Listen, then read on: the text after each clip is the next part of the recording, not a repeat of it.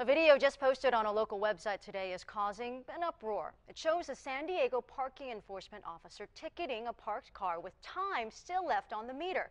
But is that the whole story? Team 10 investigates. Why would they get a ticket? It's green. It looks like a parking injustice caught on camera.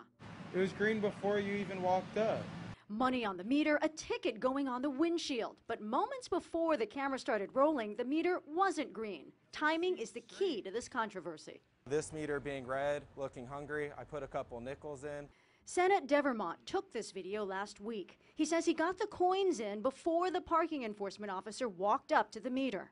If someone feeds a meter and it's green, don't start writing the ticket to a green meter. But San Diego police say that's not how it works.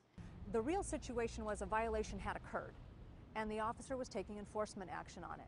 That means if officers drive by and see an expired meter, even if you feed it right before they get to it, they can still ticket you. What about when you first pull in and the meter's expired? Any chance you can get a ticket before you've had a chance to feed it? Once they walk away from the meter, even if it's to get change to put in the meter, they're technically parking at an expired meter and are subject to enforcement. They wonder why people may not like them. What may surprise you in all this is that wasn't even Sennett's car. He bikes around downtown and feeds other people's expired meters. When did you start feeding people's meters? I've always been doing this kind of thing. This kind of thing includes the website MrCheckpoint.com, which alerts people to DUI checkpoints and speed traps. He says that and the coins aren't meant to thwart police, but to literally pay it forward. If I find your red meter, I'll make sure to try and fill it.